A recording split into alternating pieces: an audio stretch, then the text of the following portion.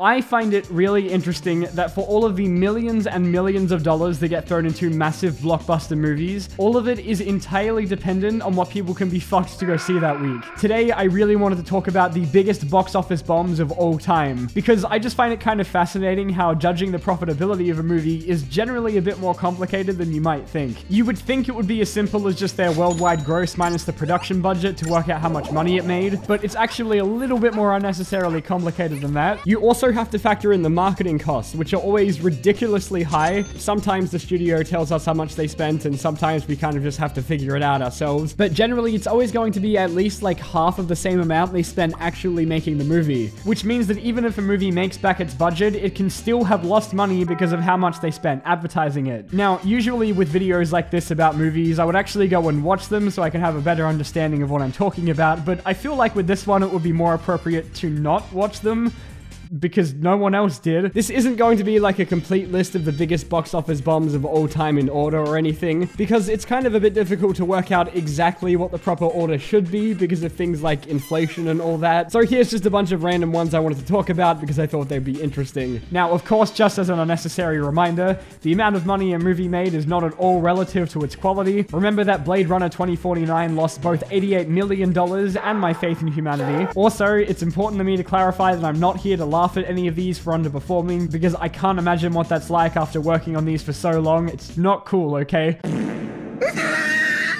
Starting off with arguably the most understandable box office bomb of all time is 2019's Cats, which I think has it a bit different to the others in this video because it's not that people weren't aware of it and more that they were just too afraid to buy a ticket. With its massive $100 million budget, Cats is said to have lost Universal between $70 to $114 million. I did actually work up the courage to see this in cinemas in its opening week, partially out of morbid curiosity and also because I really wanted to drag a friend along with me because I'm a terrible person. Also, having seen both Cats and Morbius now, I am begging you, please don't go and see bad movies ironically. It is never worth it. On paper, financially, Cats seem like a lock, being based off a hugely popular stage show with slightly less terrifying characters, and with acclaimed director Tom Hooper attached, who's done other musicals like Les Miserables, and also has a very expensive amount of star power with the likes of Jason Derulo and his oversized dick bulge, Taylor Swift, Knuckles the Echidna, and no one else of importance. So I think it really goes to show how none of those things matter at all when you turn everyone into horrifying nightmare creatures. I think they were trying to go for like a middle ground between having entirely CGI characters while also retaining the faces of the celebrities that people were seeing the movie for, instead of just doing costumes like in the play. The majority of Cats' budget was put into turning those 500 celebrities into furries, but this was obviously a lot harder than they thought it would be because I remember that they actually released a patched version of the movie while it was still in cinemas, but this was more to do with the fact that Cats was just as much of a nightmare behind the scenes as it was to watch. The VFX artists who worked on the film, who are also the same heroes who fixed the Sonic movie, reportedly were doing up to 80 to 90 hour working weeks, and spent 6 months alone getting just the trailer for the movie ready, and then were only given a remaining 4 months to get the rest of the entire movie done. All this while being abused by Tom Hooper, who didn't know how visual effects worked, and then a ton of them got fired at the end anyway after the movie came out. It was also said that they only completed the visual effects hours before the movie came out, so I think it's all a very reasonable explanation as to why the movie looks how it does. I do commend the studio for taking a risk with a unique visual style because it's clear that at some point someone did have an idea for how this movie was supposed to look, but I just think maybe they shouldn't have released a horror movie in December. It was a really tough time being a 2D animated movie in the early 2000s, to the point where even Disney was having trouble with Treasure Planet and Atlantis when compared to the results that Pixar was getting, so I guess it's understandable that other movies like Titan AE were having the same problem. This was made by the very short-lived Fox Animation Studios, which was made to compete with Disney, and I don't think they were being very subtle about that at all. The first of their movies was Anastasia, which, while being its own original thing, don't get me wrong, played it a lot safer by just doing pretty much exactly what Disney had been doing for the past 40 years. With their second theatrical release, I think they were willing to take more of a chance with a non-musical sci-fi movie aimed at an older audience that ended up losing Fox close to $100 million.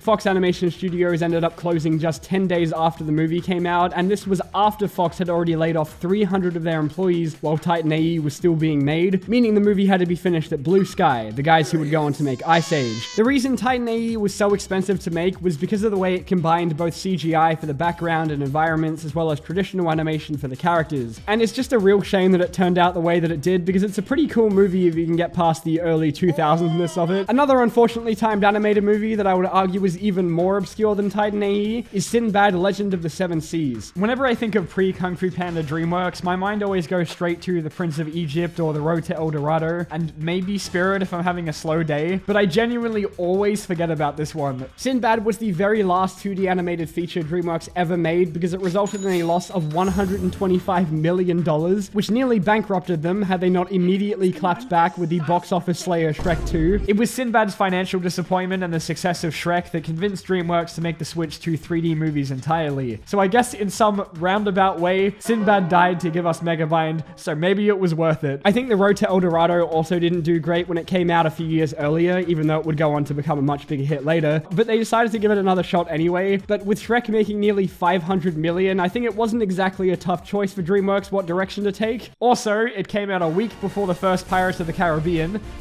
So, do you guys remember Mars Needs Mums?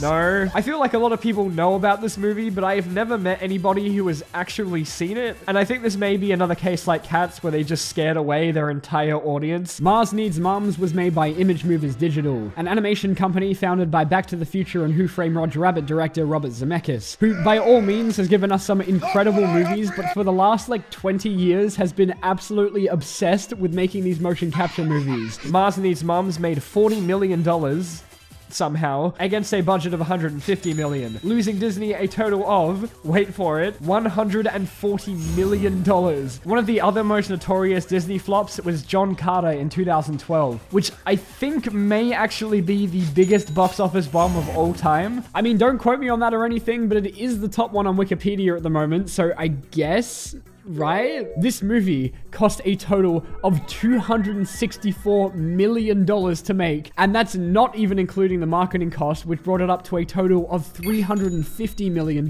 which is like absolutely crazy. It's actually listed as the 9th most expensive movie ever made and is the only one in the top 10 that isn't part of a massive franchise like the MCU or Pirates of the Caribbean. I personally think its box office intake was pretty good for a standalone movie without Spider-Man in it, but John Carter also had the extra pressure of needing to gross something stupid like $700 million to have justified a sequel, because around that same time Disney had just made the #1 on that list, Pirates of the Caribbean 4.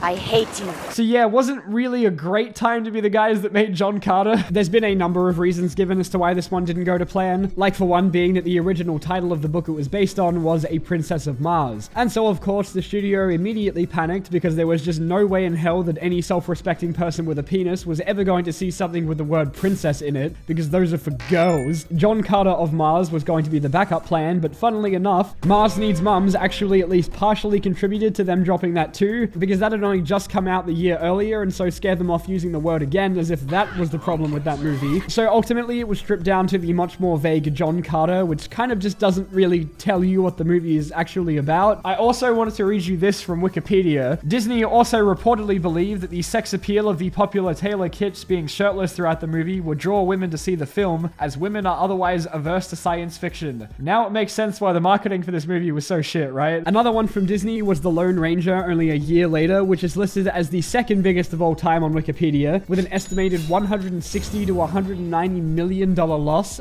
Fucking ouch. It's okay though, it's Disney, they can afford it. Then there was Mortal Engines, which was like the movie that had the cities on wheels, with the marketing headline going on about how this was a Peter Jackson movie, when really he was just the third credited for the screenplay and one of the producers. This one had a budget anywhere between $100 and $150 million, but only grossed $83 million, for an altogether $175 million total loss for the studio, which is absolutely insane. I think this one had something to do with the fact that it came out alongside Spider-Verse, which wasn't the biggest box office draw on its own, but then the following week had Aquaman and Mary Poppins, so... Monster Trucks was a kids movie released in 2017 about a monster that lives inside of a truck, and that's why it's called monster truck. For some reason, they gave this a ridiculously huge $125 million budget and ended up losing Paramount almost the exact same amount. I read that the idea for this movie came from the president of Paramount working with his 4-year-old son, thinking that this could be another Transformers for them where they could merchandise the shit out of it. But obviously the real nail in the coffin was that this was released on the same weekend as the Bye Bye Man. And I'm sure that was the easiest decision anyone has ever had to make. The battleship movie that Hasbro did that one time that has the absolutely insane premise of turning a board game into an alien invasion movie is so crazy that I kind of love it.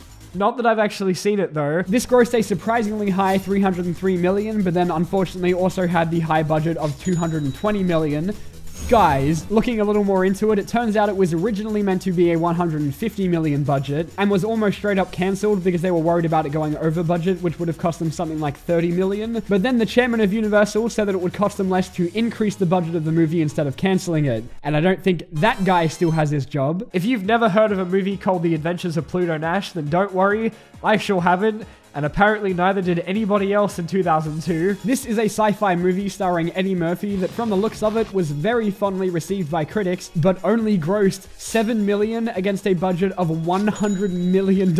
And then another $20 million on marketing. Guys, what happened here? I also really wanted to do a quick tidbit talking about the big budget movies that had the very unfortunate release date of 2020, since obviously that would become the year where it was basically impossible for anything to make money. Obviously, with cinemas being shut down worldwide for the most part, the options for movie studios were either to delay them for as long as they possibly could under the assumption that cinemas would surely have to open up eventually, or just dump them onto streaming services and try to get some of their money back with the licensing or rental charges. Which is why some of Pixar's movies like Turning Red or Onward are still considered flops, even though they went straight onto Disney Plus and made their money back that way. One of Disney's biggest losses in 2020 was the live-action remake of Mulan, which with the pre-COVID budget of $200 million only managed to make about $70 million, while their other remakes have had a pattern of getting a pretty casual $1 billion each. This was meant to release in theaters in March 2020, but they delayed it all the way until August, until they just gave up and released it on Disney Plus for $30. We've got to have money. Mulan actually did pretty well on streaming and was the top rented on a few platforms for a while, so I still think it did alright given the rather unprecedented circumstances, but it just goes to show how bad 2020 was for movies when even a Disney live-action remake wasn't turning a profit. The other really big pandemic bomb was Wonder Woman 1984, which was meant to come out in June 2020, but then got pushed all the way to December of that year because WB kind of panicked after even Christopher Nolan's Tenet didn't make the money, despite grossing $360 million. It did eventually release in cinemas when things died down a little bit, while also being released on HBO Max at the same time for the people who weren't ready to die yet just to pay for overpriced popcorn, with it eventually making a grand total of $169 million, which again, given pandemic numbers, is actually pretty good, but that was against a $200 million budget, so this one would have lost Warner around $100 million as well. And the last one I wanted to talk about is Final Fantasy: The Spirits Within, which is a movie that I think a total of like 4 people know of.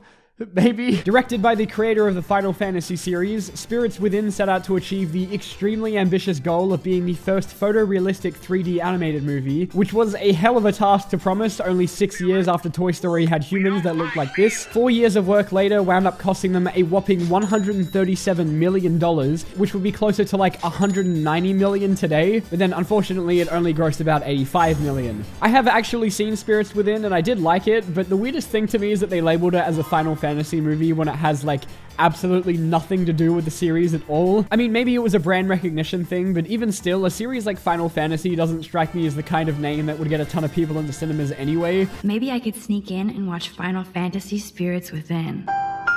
Especially for an animated one aimed at an older audience, which rarely ever do well. And I guess because of its title, it was also a video game movie, which we all know have a tremendous track record. And even with those 3 massive red flags, I honestly think $85 million is pretty good. I think they may have been banking on people wanting to check out how advanced the animation looked for the time. Again, this was 2001. Video games look like this. Be nice, okay? Spirits Within actually caused a little bit of an uproar at the time because Square had this whole plan where the model of the main character of the movie was going to be reused as other leading roles in future movies as a kind of digital actor, and then promoted this in the most tasteful way possible with a bikini photo shoot in Maxim magazine. The idea of this new technology allowing people to just replace real actors with 3D characters kind of freaked some people out, including even Tom Hanks, but fortunately for them, the only other thing she appeared in since was a short demonstration video the animation team made for the Animatrix. And that about wraps up everything I wanted to talk about for now, but I mean, none of this beats Morbius flopping twice.